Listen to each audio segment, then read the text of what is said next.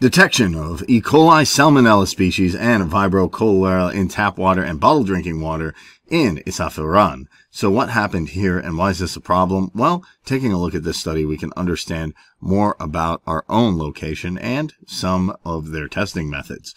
The quality of drinking water has an important role in human infection and disease.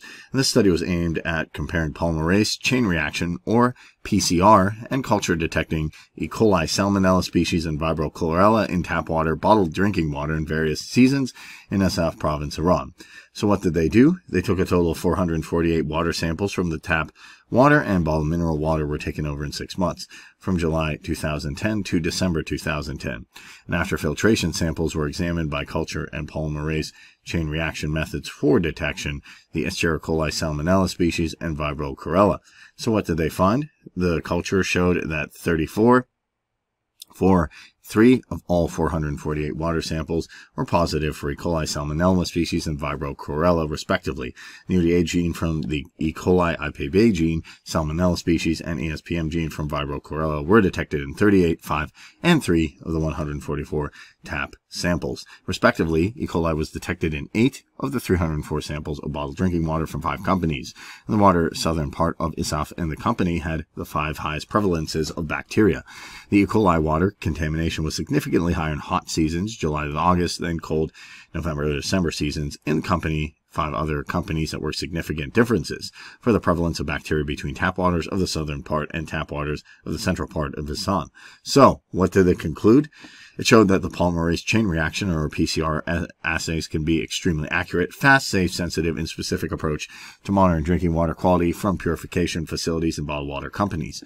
Also, the study confirmed the presence of Escherichia coli, Salmonella species, Vibrio Cholerae as waterborne pathogens in tap water and bottled drinking water in South Iran.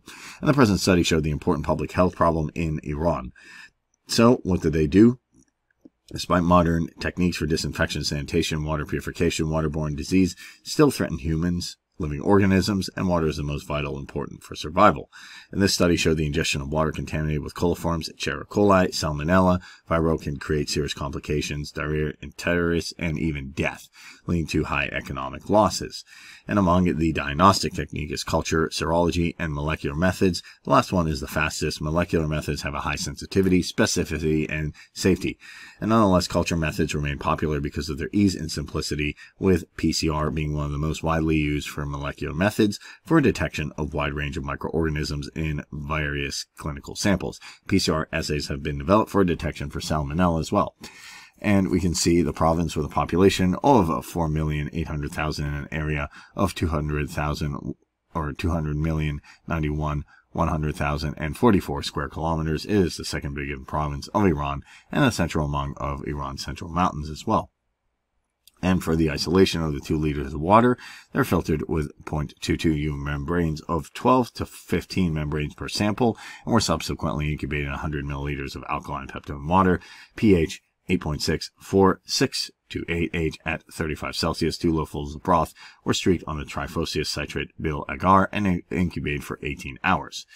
And for E. coli, the isolation for water samples, each sample was shown to be labeled as serial number, place of water, and the type of water was as well as the time and date of collection. And the examination of water samples was completed 24 hours after the collection using standard total coliform multiple tube fermentation techniques. After the termination of MPM, the tubes showed growth were inoculated into Coli, EMB agar plates, and 24H incubation at 35 Celsius and 0.5 Celsius or 24H plus gram-negative microorganisms were isolated from Coli agar and MB agar determined at the species level using cytochrome oxidase, triple sugar iron, agar, urea indiol tests, and as punitively E. coli.